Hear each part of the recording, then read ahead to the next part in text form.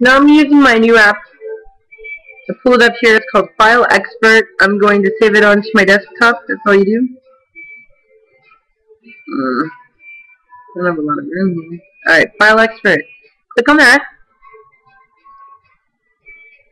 And here's my files. So I'm just going to scroll up. Music, note, pictures. There we go. Oh, whoops, here. Yep. Beautiful. And what I want to find is my SD card, which I'm not finding. I'm going to push this button called Operation. It has lots of apps. I don't know what to do with them.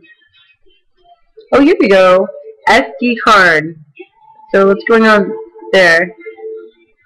This is what's on my SD card. Okay. I think I found it. Nice. So let's see. I want to delete double twist, right? X. X. Do you really want to delete this file? Yes, it's on my SD card. I'm not using it. I deleted the application, so I don't want it anymore. Apparently, I've already deleted all of my video files. Duh. That should actually free up a lot of space for me. I don't know what some of these things are, so I'm not going to. But it's pretty simple. I just push this X and confirm, and now I have full access to my SD card, and I can easily delete files. Woo! So that is the File Manager by Greek Software. Thank you, Greek Software. Thanks.